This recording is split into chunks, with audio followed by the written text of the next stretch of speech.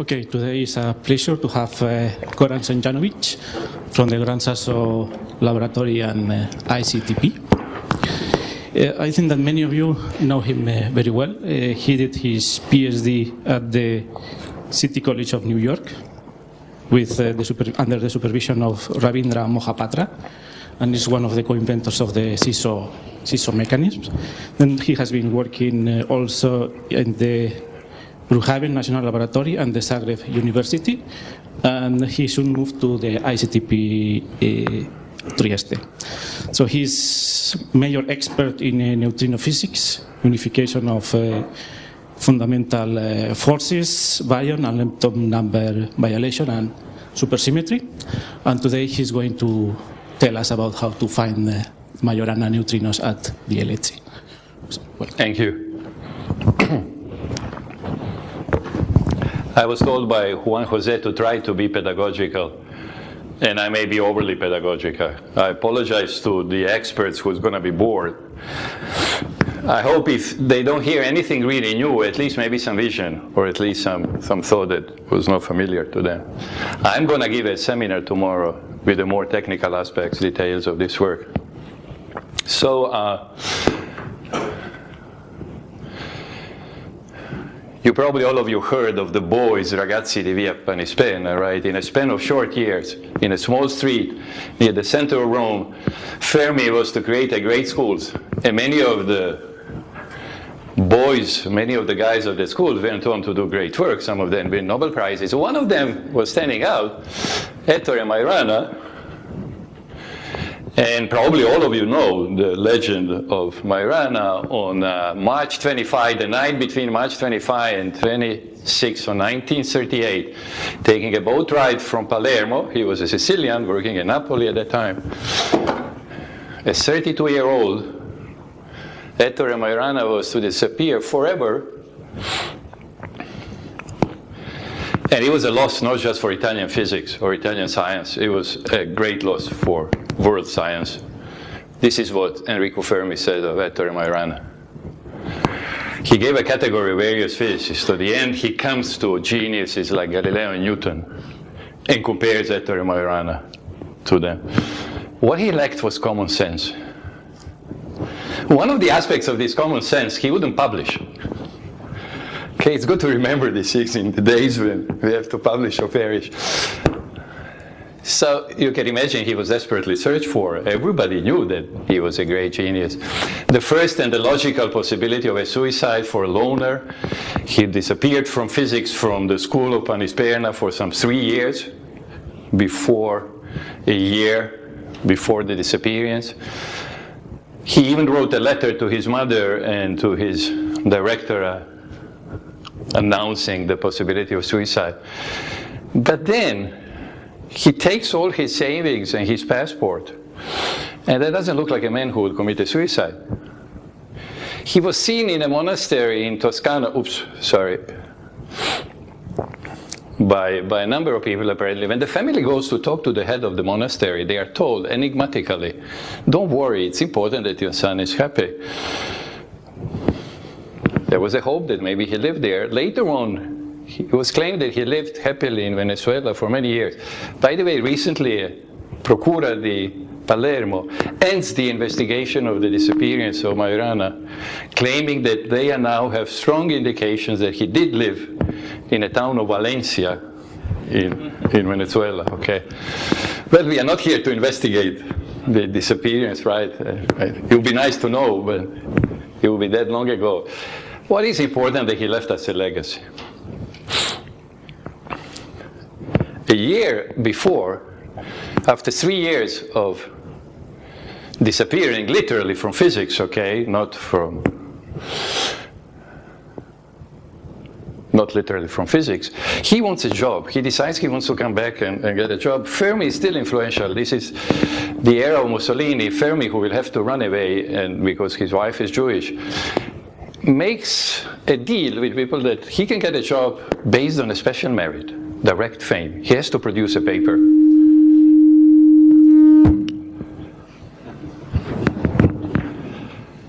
And what is amazing, out of the drawer, he takes the manuscript He was never going to publish it, which, of course, is the essence of our field, okay? And if not for this paper, okay, Juan José and the buddies would not be having an ERC grant, right, looking for the stuff that we are going to be talking about. If surely my life would have been different in physics, okay, because in my case, most of what I did was based, once I discovered this great work, okay, it helped understand the physics of neutrinos that we are going to talk about, okay. This was last paper because disappearance, and we are really lucky that this happened. Now, to appreciate the importance of this work, let me take you back, okay, to something that all of you know, arguably the beginning of particle physics, or modern particle physics, the bombshell of Dirac in 1931, who says there's got to be an anti-electron with the same mass. By the way, this is interesting. He's going to take 3 years of song and dance, okay, just to somehow get the flavor of the time when what you said mattered. As we speak, someone is sending a paper to the archive, right, writing a simple model with only 4 or 5 new particles, okay, and 4 or 5 new interactions, okay. Here, saying that there was a new particle would take a genius 3 years to get courage, because if you are wrong, that was not good for you. And then, of course, we can say the rest is history. Anderson at Caltech immediately finds the positron. Some years later, it will take some time, antiproton is found. Well, before we come to the modern thing, it's good to know that actually in 1929, Skobeltsyn in Russia and Chow was a graduate student in Caltech. Both of them see the positron. And they talk to their colleagues, and Chow is running around Caltech saying that he sees the particle moving in the opposite direction in the magnetic field. Anderson heard that. This is an interesting thing. There is a message for young people, but I don't want to tell you what it is, okay? If you're graduate students, you figure it out yourselves, okay? What will grow out of this is, of course, a kind of dogma that for every particle, we have a different antiparticle for every fermion, which is beautiful, except it may not be true, says Majorana. And what he says is very simple. A neutral particle. He actually doesn't think of neutrino at that time. He thought that neutron was neutral. Okay. This is very important. Half of the time, a neutral particle could be, according to Majorana, a particle half of the time precisely antiparticle. That, of course, immediately tells you that if this guy carries some charge, you will have the violation of that charge by 2 units. So in particular, lepton number would be violated by 2 units. This is equivalent, of course, to the famous Majorana mass term. Majorana mass term, it's sort of nice to think about that. It's a kind of situation as if you can annihilate 2 neutrinos, right, if you look at this mass term, or create 2 of them. It was immediately noticed, what is now textbook, that you get a lepton number violation by 2 units in neutrino double beta decay. Desperately searched for, still today, by some of you guys here. Rakach and Furry of the Furry theorem, okay, he will actually get it clearly. Furry, maybe not Rakach immediately. And some almost 50 years later, with my friend collaborator Y.E. Kuhn, we came up with the analogous situation. I want to show you the similar process, or maybe even the same process can give us the same phenomenon, but much more directly, if we could know what is going on at hadronic colliders such as the LHC. Okay, this is what I want to talk about. And I want to talk about the deep connection that exists between these 2 processes. So, neutrino double beta decay, well, there are situations, Geppert-Meyer notices a few years before Majorana that sometimes beta decay can take place because the daughter nucleus is heavier, arsenic is heavier than germanium. So you get a double beta decay depicted here. But then, as we said, if neutrino is Majorana, I can close this line, and I get neutrino double beta decay. And it's proportional to the Majorana neutrino mass, obviously. And therefore, this is claimed to this day that this is a probe of neutrino Majorana mass. Okay, this is constantly. I've been going around in public trying to argue that this is not true. Okay, and normally we actually show the situation in terms of the effective neutrino mass, so it's good to see it. Okay, this depends on the hierarchy. if you have a normal hierarchy, the experiments of today and of near future hopefully could come to the inverted hierarchy. They are getting there. Not the normal hierarchy in which if we are in the light neutrino regime. Cosmology is slowly but surely limiting neutrino mass from above. So you have an interesting situation in principle you could imagine. Imagine that cosmology tells you that you are in a small neutrino mass regime. Then neutrino could not give an observable neutrino double beta decay. But by the way, the fact that neutrino is not a probe of that neutrino is double beta decay is not a probe of neutrino mass. It was noticed more than 50 years ago by actually my ex-colleague at Brookhaven, Maurice Goldhaber, a great experimentalist, right, who, as we know, measured neutrino helicity, and it was repeated by Potenkorov. So we are talking about great physicists. So to this day, it is normally ignored. Okay, it is very strange because they are simply saying, how do you know when you observe neutrino double beta decay what caused it? It's like seeing proton decay. You will not know what caused it. Okay, there is no way that the low energy process by itself can tell you what is going wrong. This is very important. And you see why I want to emphasize that. This is the contribution that will come from neutrinos, right? You have two exchanges of W boson weak interaction twice. It's proportional to neutrino mass. From the propagator you get p squared, which is a measure of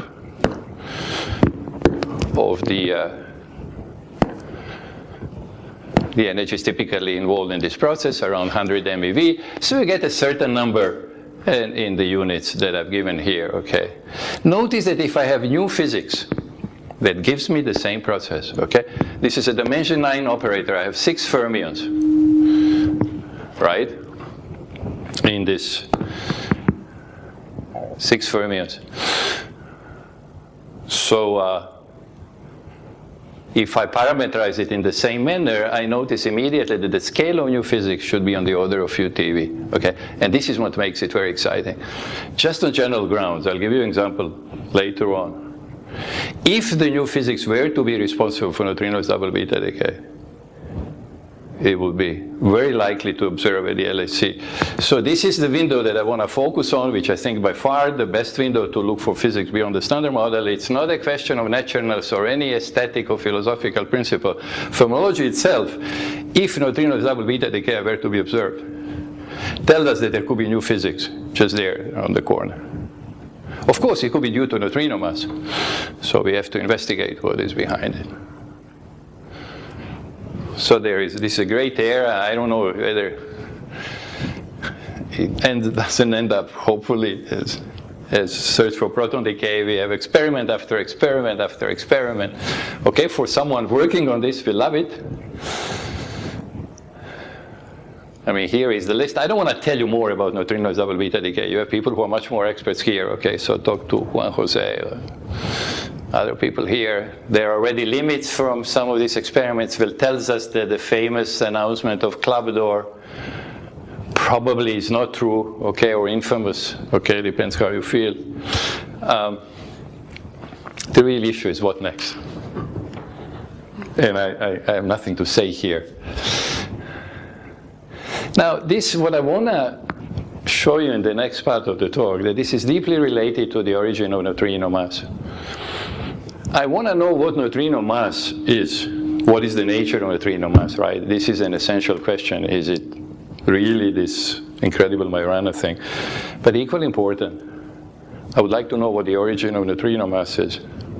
And here there is a tremendous confusion. The field of the origin of neutrino mass is a funny field. Because what is often not asked is what is the origin of mass itself, okay? You ask the origin of neutrino mass as if we didn't have a great development in understanding the origin of mass. And we think we know, right? We are getting there. It all indicates that the origin of particle masses is the Higgs or Anderson, Braut, Angler, Guralnik, Hagen, Kibble, whatever mechanism, okay, which tells us that particles get masses through the vacuum expectation value of the Higgs field. Now, how would you probe that? Ideally, what you want to do, this you already emphasized by Weinberg in his classic paper on high temperature, is due to the ideas of Kirchner and Linde in the early 70s. You would want to see the phase transition because you don't know that you live in this funny vacuum, right? Because you live in this funny vacuum. But if you heat the system enough, you would observe the phase transition. The vacuum expectation value goes to 0 eventually. It's just that the temperature is too high, and it's science fiction today. So instead, what we do, what is great in the theory, we have a particle. I think it should be called Goldstone, Higgs, Weinberg boson. These are the only 3 people that I've seen had the particle in reading the original literature. And especially the particle we are looking for is actually spelled by Weinberg, after the seed idea of Goldstone and Higgs, which says the following. And you all know this, right? This is textbook. That because of the Yukawa coupling connection between the Higgs and the fermions, and the mass of the fermion, I can predict for every mass a physical process of how Higgs decays into that fermion. This is called the fermion mass problem. Okay, it's mind-boggling. It's called the fermion mass problem because the immediate question that people ask, well, why is the fermion mass what it is? Okay, so if you think that this is the issue, okay, then this colloquium is going to disappoint you. I don't care why the number is what it is. What I would like to do is the old-fashioned physics that I correlate one phenomenon to another. So I know how to, to probe the origin of charged fermion masses by measuring Higgs or Goldstone-Weinberg, well, Higgs, we all call it Higgs branching ratios. And this is going to take some time, right, when you talk of light fermions. In theory, it seems easy, its practice is going to be hard, but the point is that we have a well-defined procedure, well-defined mechanism to know the origin of particle masses. If we want to understand the origin of neutrino mass, we should do the same. That ought to be the first step, I want to argue. Okay. And if you want the rest of the colloquiums, I want to tell you that I do have such a theory. I'll try to convince you, okay, which does the same thing for neutrinos, what Weinberg does for the charged fermions, okay. Again, still in the textbook part of the talk, you know why neutrino is predicted to be massless in the standard model. It is the left-right asymmetry, which is the essential to the theory itself, right? The Majorana mass term is forbidden by the SU2 symmetry or U1 symmetry, okay? So this was a great prediction of the standard model, minimal standard model, and the only one that failed. And now this is related to the forbidden question in the standard model. You're not allowed to ask why, or better, how. Okay, why is too deep of a question. How is parity broken, right? You live in this completely broken world. Now, I hope you forgive me if I paraphrase a genius. I can live with a left-handed God, but I can't live with an invalid. I can live with this. Okay. Now, this is something that probably very few people know, that a similar, maybe a bombshell of the one of Dirac was 1956 when these two guys, by the way, this is a picture a year later when they already have a Nobel Prize, okay? They look like kids, okay, which they almost were. Which of course reminds you how much of a bombshell that was when they said that the world apparently was not left-right symmetric, okay? What is not well known is that the two of them devote a non-trivial part of that paper arguing they cannot be such a fundamental symmetry between the left and right, the symmetry, the first symmetry that the child sees. It can't be broken in nature.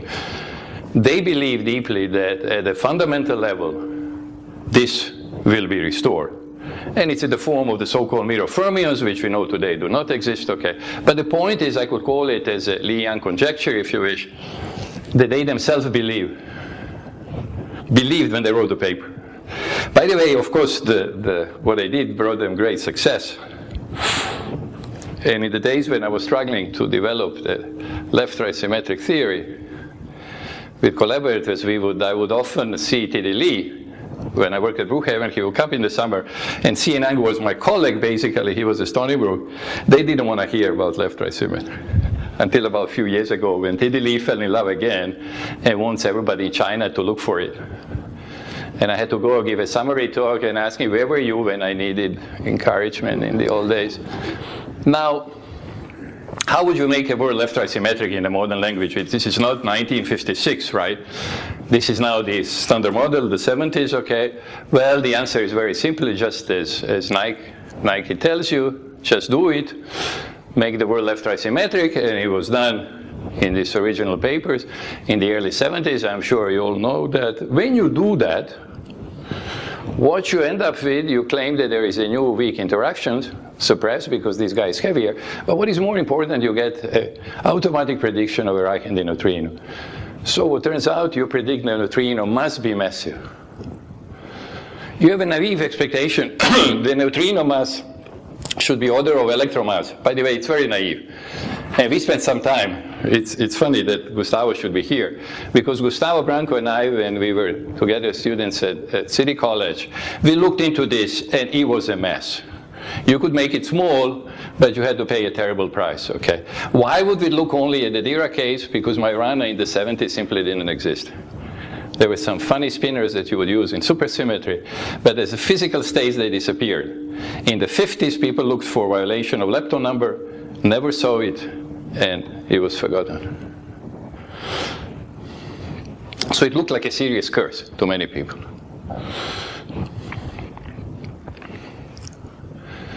Well, I won't speak very much, but it's sort of, if you ever hated the fact that you couldn't remember hypercharge, okay, you may like the fact that in a left-right symmetric theory, hypercharge is just related to B minus L, okay. It may give you a theoretical appeal. There is no clock here, or there is, just to have the sense of time. Okay, I'll do like this.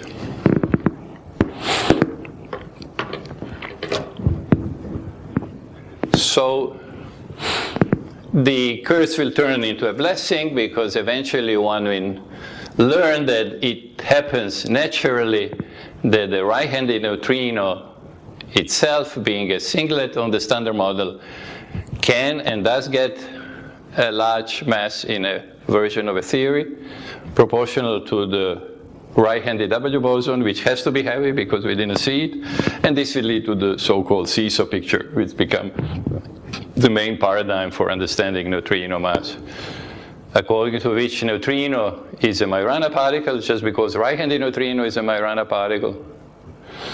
And the mass is not this Dirac mass term, but it's suppressed by a large mass.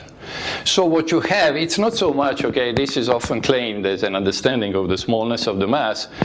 This would be understanding of the smallness in the mass only if I predict for UMN and I predict UMD, I can do something about it, I tell you. What is more important to me here is that there is a direct correlation between neutrino mass and the new physical phenomenon, which is parity restoration. When n goes to infinity, this is the standard model, neutrino is massless.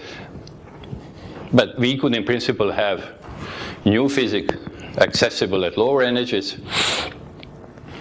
There are new gauge interactions, the new gauge bosons. Therefore, we could, in principle, relate neutrino mass to new physics. And this is what we are after. What you see immediately, if there is left, there must be right. This is the new contribution to neutrino's double beta decay, which Goldhaber and Feinberg give you on theoretical, on generic grounds. This would be a natural example. So if I have a left-handed W boson and a neutrino Majorana mass giving me the neutrino's double beta decay, the right-handed version gives the same. And it's very easy to see that with the masses in the TV, this is of course very rough because WR could be heavier and could be lighter, but that it's very easy to see that you could have a situation in which this is the source of neutrino's double beta decay and neutrino mass could be very small. Okay. There is no correlation in a physical theory such as this one between, not a priori, between neutrino's double beta decay and neutrino mass.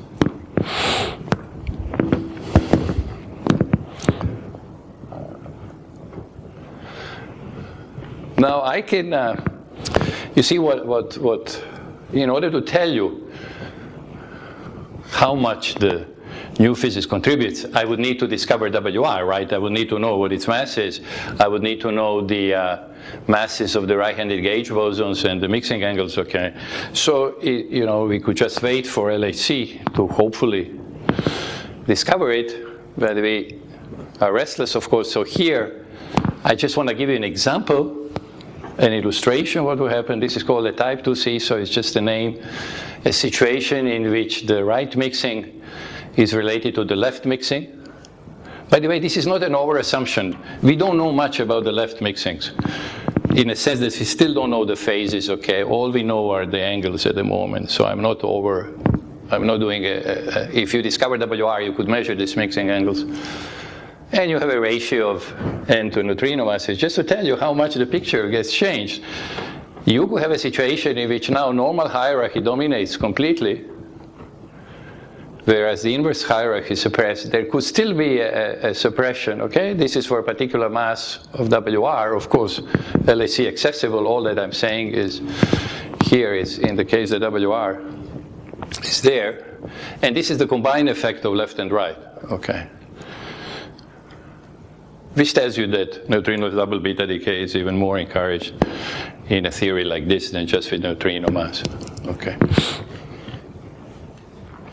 Now, what's the connection of LHC, you can ask? Well, it's a rotation in plane. You take this diagram. This is neutrinoless double beta decay, rotate it. Just draw it a little differently. And you have a physical process, right? This, on the left-hand side, is simply the collider production, the hadronic collider production of WR, right? Drell-Yan mechanism. Through the exchange of n that gave us 2 electrons here, I can get 2 electrons at the colliders, or in general 2 same sign charge leptons, which of course here, through both the proton and neutron, give me the decay of n into 2 jets, okay?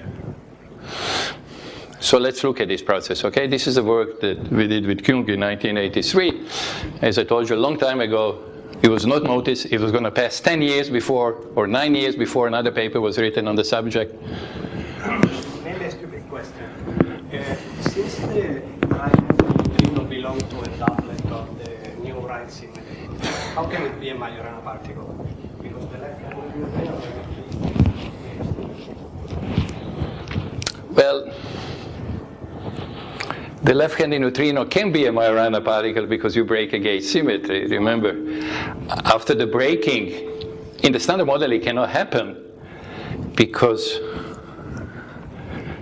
you don't have enough states, if you wish. It's not that it could not happen a priori, right? The original symmetry forbids it. So what happens this is a very good question, okay? What happens is that, and we'll talk about it tomorrow, that in the process of symmetry breaking, by the way, this shouldn't be so surprising. You would even expect on some kind of general grounds, if standard model is a good theory,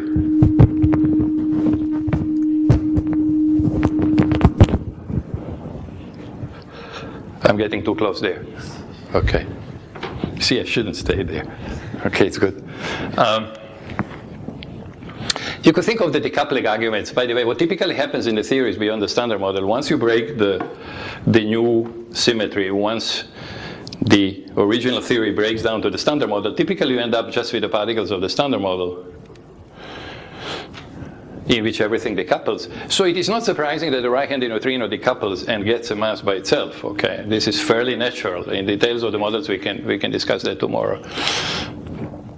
And I'll go through that. It's not automatic, I agree, but it's natural.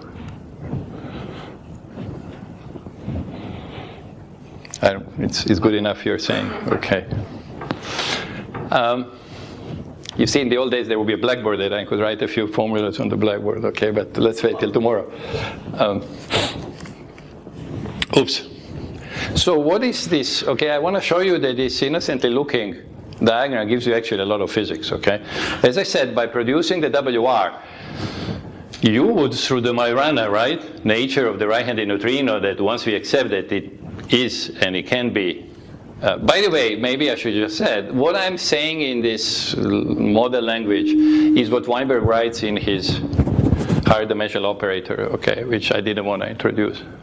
If the states of present physics are just the standard model states, then it is natural in the terms of effective theory. It is natural, but of course, what I'm trying to do here is actually not to argue in some natural scenario, whatever language. I want to present to you a theory just the way the standard model was the theory of charge fermions, which does this job completely okay. Let's see if I manage.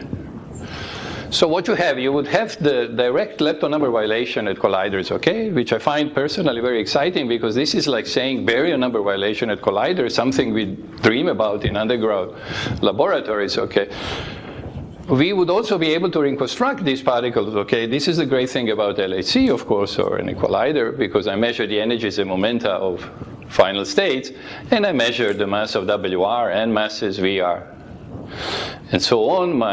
My student Juan Vasquez looked at this, some details recently. Okay, what is even more exciting? Those of us that appreciate the greatness of Majorana work, is that imagine that you produce this guy on shell. Fairly natural, a fermion being lighter than the gauge boson, we have so many of them in the standard model. What happens then is that this guy, remember what Majorana is, half time a particle, half time antiparticle. It's kind of hermaphrodite that cannot decide what it is. So half of the time it decays into a lepton, and half of the time into an anti-lepton. It's not just lepton number violation.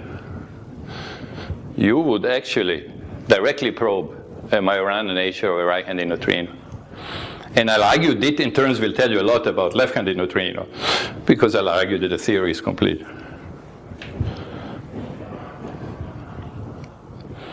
So this is a picture how the things would look like.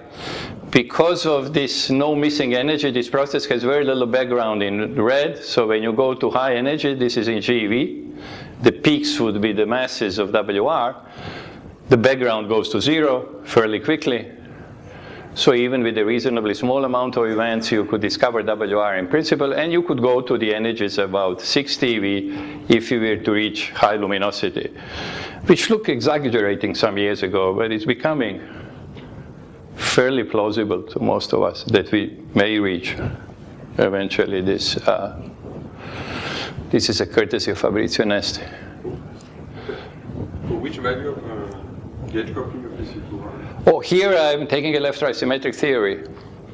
Now, of course, you can argue, what if the symmetry is broken at high energies? Okay, there will be some running. What I tell you doesn't depend that I need the coupling to be precise. Even some small running would preserve this picture. What is important in this, by the way, it's not just the gauge coupling here, it's the mixing angle. A profound question that was a holy grail in the theory for 40 years is, could I give to you this mixing angle here? Before the symmetry breaking, the left and right, everything is the same. But after symmetry breaking, there is no reason that left and right should be the same. So the question is, even if the gauge coupling were of the similar order, what about this mixing could be completely different? Okay, this problem was finally solved. And this is what I want to talk about last year. And we just wrote a longer paper with my student, Vladimir Tello. And I'll give you some details. So we are here, and now what is the connection with neutrino mass, right? This is the question, a fundamental question that I need to ask in order to claim that I have a theory of neutrino mass. Remember in the seesaw formula, what was crucial, that I need a Dirac mass, or vice versa. If I were to make a prediction of neutrino mass, I would have to know what the Dirac mass is. And people often look into some kind of ansatz for this mass, okay, which I think is taking the problem upside down. The thing what I'm trying to emphasize here is that we can measure the right-handed neutrino masses, we can measure the left-handed neutrino masses. The issue is, can I go back and predict the Dirac mass term? For the experts here, I'm sure the experts know that in the context of a standard so-called seesaw, okay, sorry, I'll come to that. I'm rushing ahead of myself. Now, what is important that because of left-right symmetry, and left-right symmetry can be parity, in which everything that is left goes into right, or it can be charge conjugation. Charge conjugation is just like parity, remember, right? CP is practically a good symmetry, but the fermion goes into fermion star. So in this case, it's easier to illustrate the point. I'll discuss this tomorrow. I can show that the Dirac mass term has to be symmetric. And remarkably enough, this is enough for me to predict it. Okay? In other words, if I measure the right-handed neutrino masses, and I measure the left-handed neutrino masses, okay? What makes you nervous in the beginning, it took us some time how to work with the square root of matrices, okay? It's not trivial, but it can be done. I can compute. So the Dirac mass term, and that means I can compute the Yukawa Dirac. That means I can compute physical processes associated with that. And this is the complete analog of what Weinberg did in the charge fermion case. This is what I want to argue, that what we have achieved is what we would call the Goldstone-Higgs-Weinberg prediction for charge fermions. In the case of parity, it's more messy, and we didn't write the paper yet, because the formulas are selling it, but the same thing is true. So what happens is that you have a leading decay. Remember, the right-handed gauge boson, as you asked me, is a part of the doublet. So of course it decays into the right-handed gauge boson, or through it, better to say, because it's heavy. And the fermion, which of course there should be R subscript, which I forgot here. What is crucial, I have a chirality here of a, and however, through this Yukawa Dirac or through the M Dirac, they will be mixing between heavy and light neutrino, and therefore I can also decay into left-handed lepton. Okay, this is subleading. What is important, I can plot for you this branching ratio.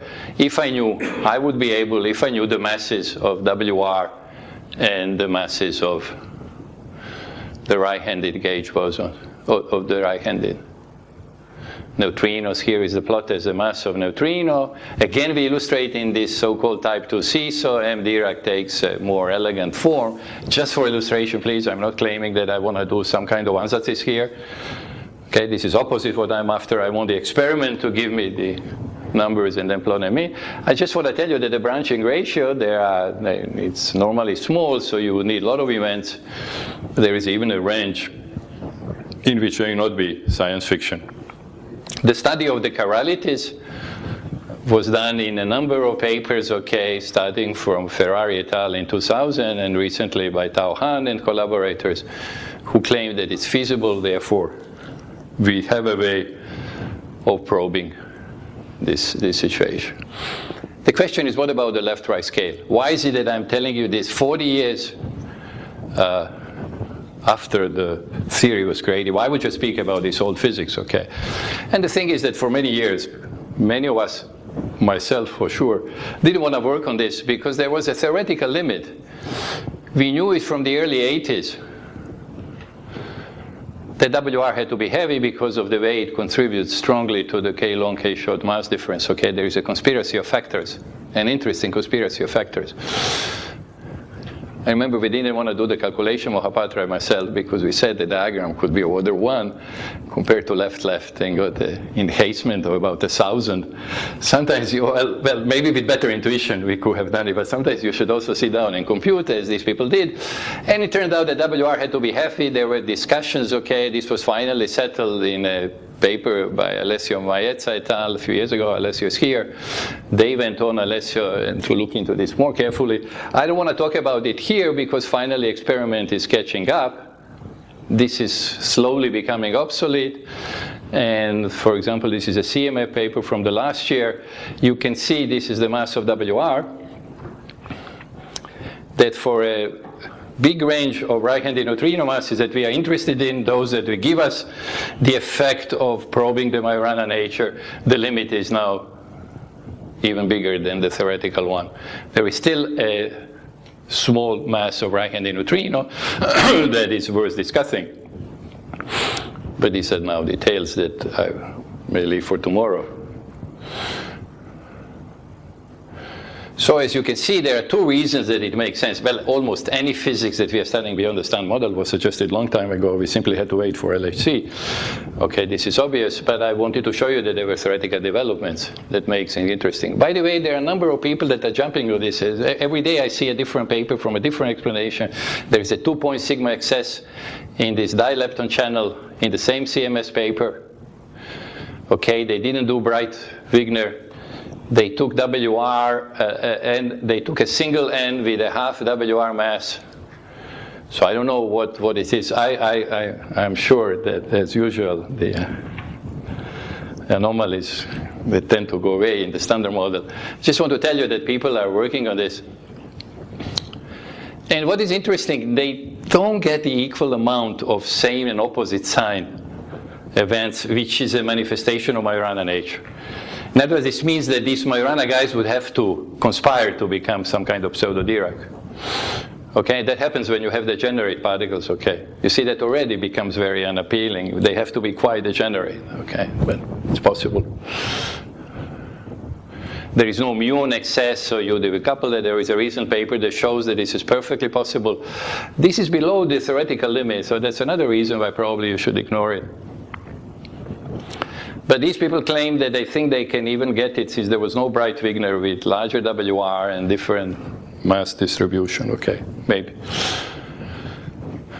By the way, every day there is a different explanation of this. I even see people saying in MSSM, and this ought to be forbidden, okay, because there is no way that you don't have a phenomenon in the MSSM. There are so many particles, so many interactions, that there is no phenomenon. I've been struggling to imagine a phenomenon. Of course, you can try some modification of gravity or whatnot, by particle physics, which is not there in MSSM.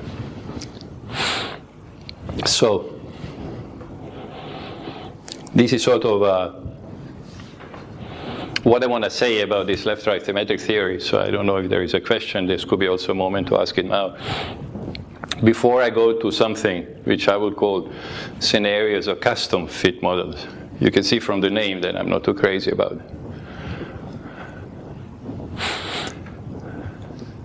And this is typically the way one says a posteriori, I know that neutrino has a mass. I don't want to create any theory. I don't want to look at any theory. I just want to close my eyes, and I want to make the simplest change I have. I want to make the simplest change of the standard model, so I add right-handed neutrinos to the standard model. I assume that they are heavy, and I get a seesaw formula, okay. By the way, this is not the way it happened. The original papers actually anticipated experiment in the original paper, especially the left-right and SO10, the right-handed neutrino had to be. It's not that we went back to say what we should do to get the neutrino mass. But anyway, this is called seesaw. There is an immediate setback when you don't have a theory. And this is the one that experts know, that this formula cannot be inverted. You see, because what you want to, either that you predict this Dirac or Mn to tell you what neutrino mass is, okay, because what I want to say here, that this is not a theory of anything. How can it be a theory of neutrino mass? I don't even know why this should be heavy, right-handed neutrino. Or better to say, that in order to make predictions for whatever thing, like leptogenesis that people looked at, I would need to know the Dirac mass term. But there is an inherent problem because it cannot be determined. And it's actually quite bad because this O here, it's very easy to plug it in because of transpose. This is an arbitrary complex orthogonal matrix. And it's not known that the values are arbitrary, they can be arbitrarily large. Orthogonal matrices, real, have values which are less than 1, right, matrix elements. This can be arbitrarily large because it's complex. So you don't even know why neutrino would be light. Some people are playing with that, trying to produce a right-handed neutrino through this cancellation, through taking large O, but then of course it's contrary to the spirit of what you were trying to say when you went to this picture. But anyway, I don't know, I think Pauli turning in his grave, you know, it's really hard to be wrong.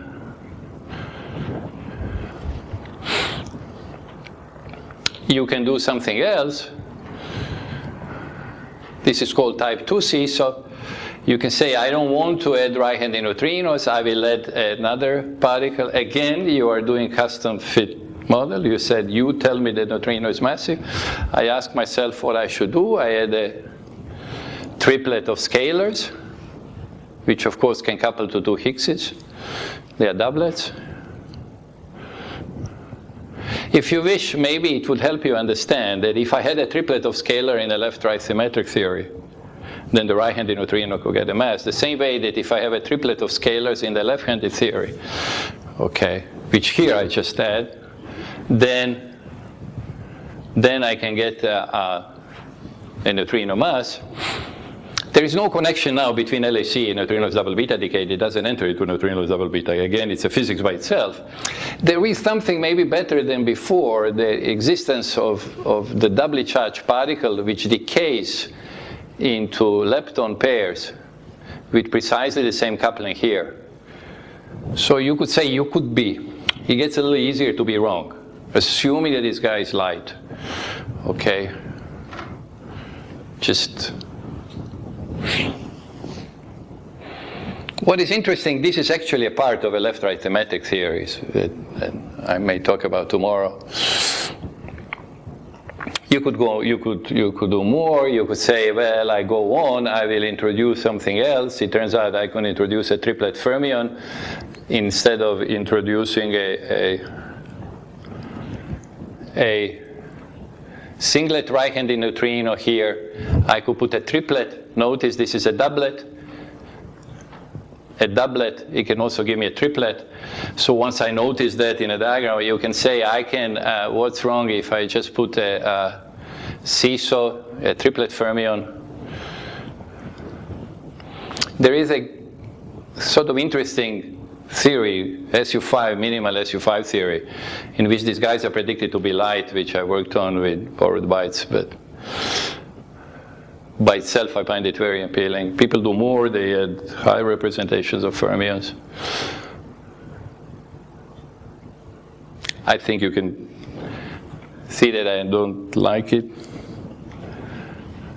So look, I try to argue that there is a theory that gives you understanding of the origin of parity violation, weak interactions, and by itself it brings you a new structure, new currents, new physical processes, okay.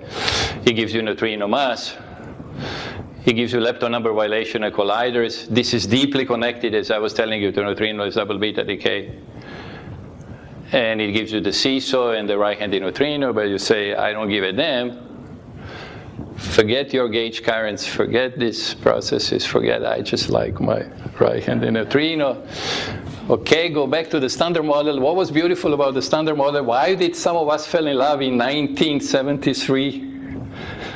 Some maybe a little before when we discovered that it was there.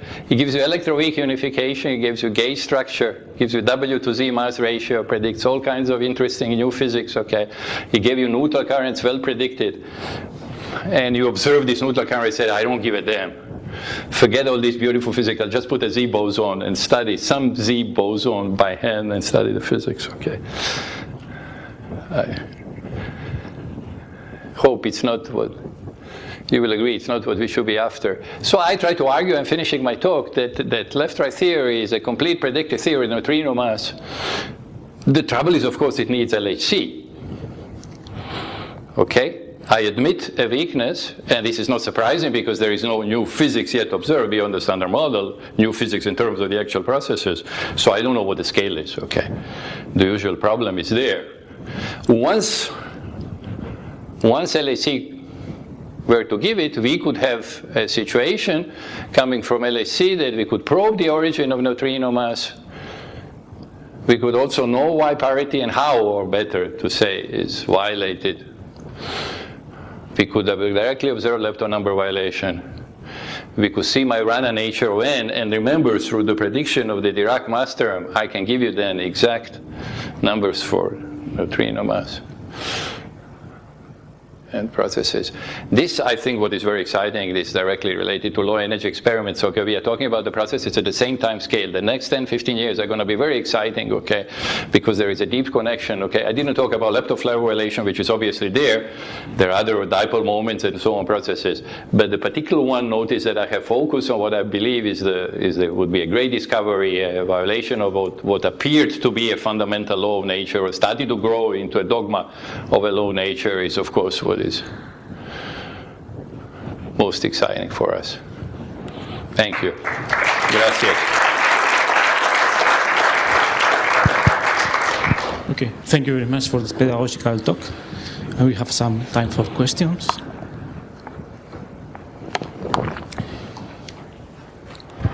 So it's very nice to have these connections between different processes, as you say, but in terms of sensitivity, I mean, if you assume just natural numbers for everything you don't know, so I mean, is neutrinoless double beta decay more sensitive than LHC, or for these models, or it's not so obvious? I mean, yeah, it's not so obvious. No, this is a good question. I wouldn't say what is more natural. I always see this problem, what is more natural. I remember in 1981, I wrote a paper with Marciano on supersymmetric unification, and we ended up saying that the top quark should weigh 200 GeV. Otherwise, it wouldn't work, supersymmetric unification. Everybody thought that this is crazy, this is not natural. How can you guys imagine a number like that? It's so unnatural that theta 1,3 would have to be very small. Okay, and that's not natural again, okay. So this is dangerous. I think the better question is the sensitivity of where I can go to higher masses. There is almost one-to-one correspondence, but actually neutrinos double beta decay is more sensitive. I have a plot which I don't have here, I think. But vaguely I can tell you it can easily see WR up to 10 TeV. Whereas LHC stops at 6 TeV. So the energy of the LHC, okay, if I were working on supersymmetry or strengths, I should tell immediately people build me a new collider in China, because then I would have to go to a new collider to beat neutrinos double beta decay. This is why I'm very excited about neutrinos double beta decay. Is this also true for lepton flavor violation? Well, lepton flavor violation is also more sensitive. You could even imagine that there could be a problem of lepton flavor violation, but it turns out it is not. Yes, the low energy processes unfortunately can probe physics which goes to high energies. The unfortunate truth about supersymmetry, or whatever theory we on the standard model, right? I could have supersymmetry at 3 TeV, 4 TeV, 5 TeV, 8 TeV. It still wants to give me a tremendous amount of flavor violation. So, it won't, but then again, it may not. So do you think these left-right symmetric models shed any light on the naturalness issue? No. In general? No. No,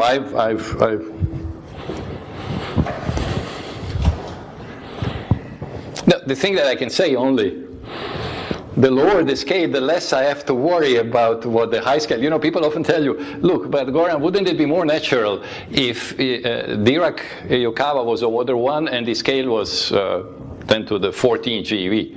Of course, this creates immediately a hierarchy problem. I mean, what is a hierarchy problem, by the way? What is a naturalness problem?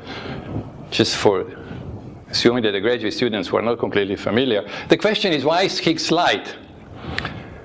So you ask, what do you mean, why is Higgs light? Compared to whom? And that's a very tricky question, because people say, well, compared to, tell me someone, what is the scale that you worry about? There is only scale that we've seen in Asia is this scale, so the question is a bit funny. But you say, look, there is gravity. I think it was 1985 when I first saw Gleshow. He's very unhappy about this problem in 1985, the first string revolution. He says, well, instead of writing G Newton as 1 over m Planck square, why don't you write it as G square over m Gleshow square, say. He doesn't say that. If G is small, the scale would be small. In modern language, that's called ADD program. They tell you that this coupling is small because extra dimensions are large. Okay, but it's just a realization of this possibility. Then, of course, you can say, well, there is also a grand unification scale, but these are imaginary scales. So I'm a little worried about the naturalness, as I did a lot in the past, as the time went on, I'm not sure even how you phrase that, okay? So sorry that I'm making it long. I just want to say that if you do worry about naturalness, we are in the same boat if WR is light.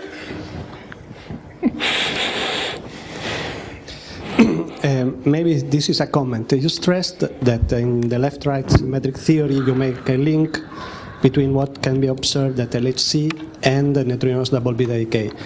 But actually, through this decay of the heavy N particle, you can also measure matrix elements that are different from MEE.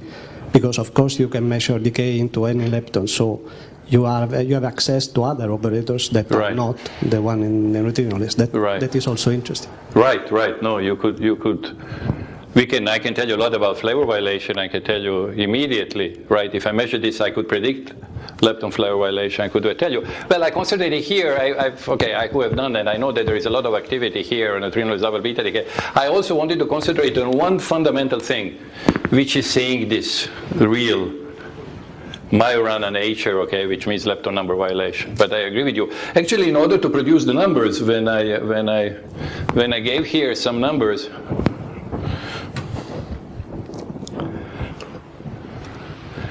I don't know if I can do it quickly. No, I'm going in the wrong direction. Sorry. Here, there were questions. There are some answers here. I don't know if the question. Maybe I won't be able to come quickly.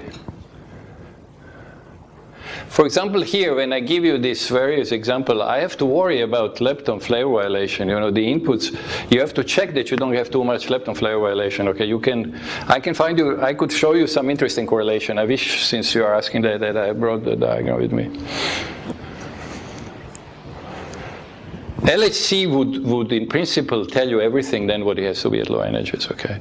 But why in the world should be exciting at this at LHC? We should see something at low energies first so that we believe that there is new physics accessible at LHC. I mean, even that, remember, I could be above. The good thing is I have very small window, okay? Once again, it's about 10 TeV that is sensitive to neutrinos double beta decay, then it disappears. More questions? Okay, Gustavo has a question. Oh. Maybe just a technical question. So you made the connection with double beta decay and new physics via dimension 9 operator. So you can't understand why it was dimension 9. Well, because it's, well, you see it here, right? I have 6 fermions.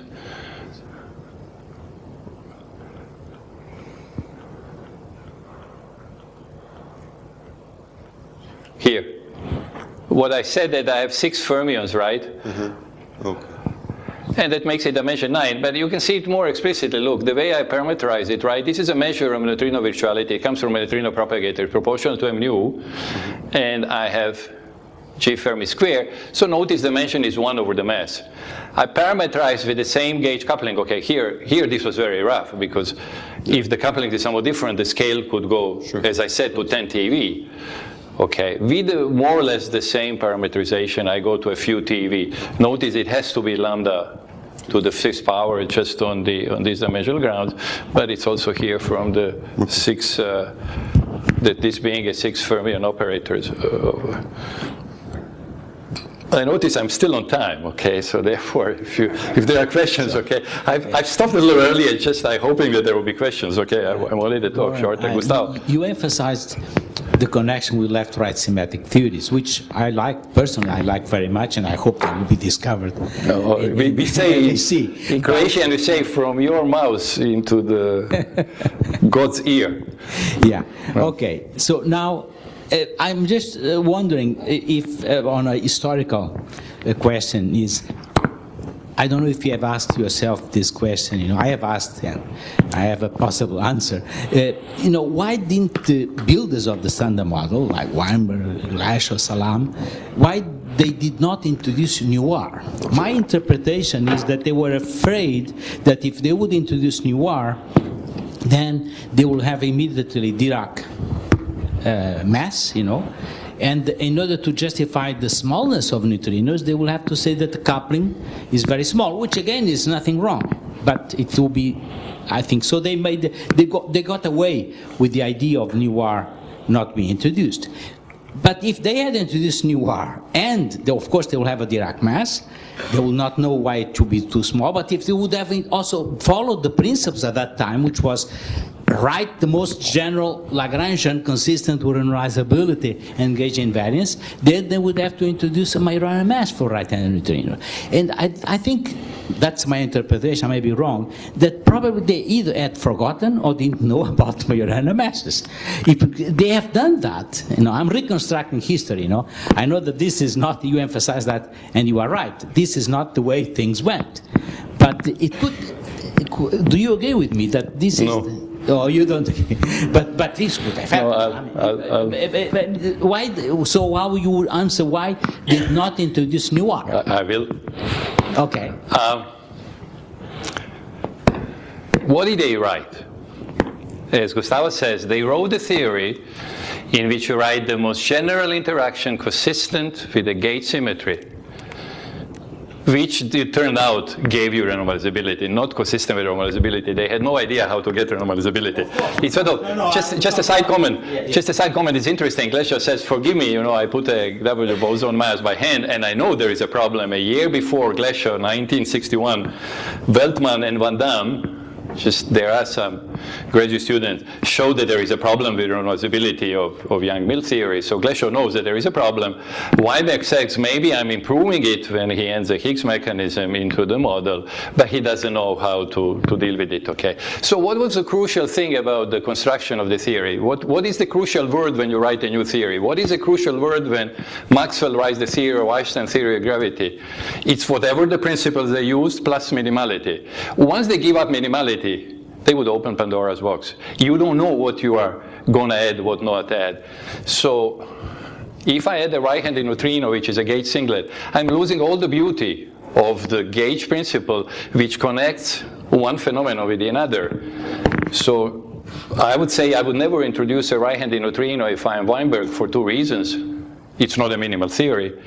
Second, if I'm introducing this particle, why not tens of other particles, okay? Remember at the time, neutrino looked massless. I very often was told, I remember by same Glescher of the standard model, his buddy George, that I was wasting my time when I was worried about neutrino mass. They knew neutrino was massless. This also fitted very nicely in the SU5 minimal gut. Neutrino was massless. And the... that was the continuation. And the solar, yeah, well, it came soon. And slowly the solar puzzle would there was an interesting thing also that probably because of his escape into communism, Pontecovo's work was completely ignored in the West, by and large, in the mainstream. So we have a number of reasons why to stick to the minimal model. All the predictions that I have here, the nature of neutral currents and so on, is minimality. So I'd say no, don't do that. Because if you do that, anyway, remember, let's do it. Yeah, it's No, but let's do it. No, I have to now.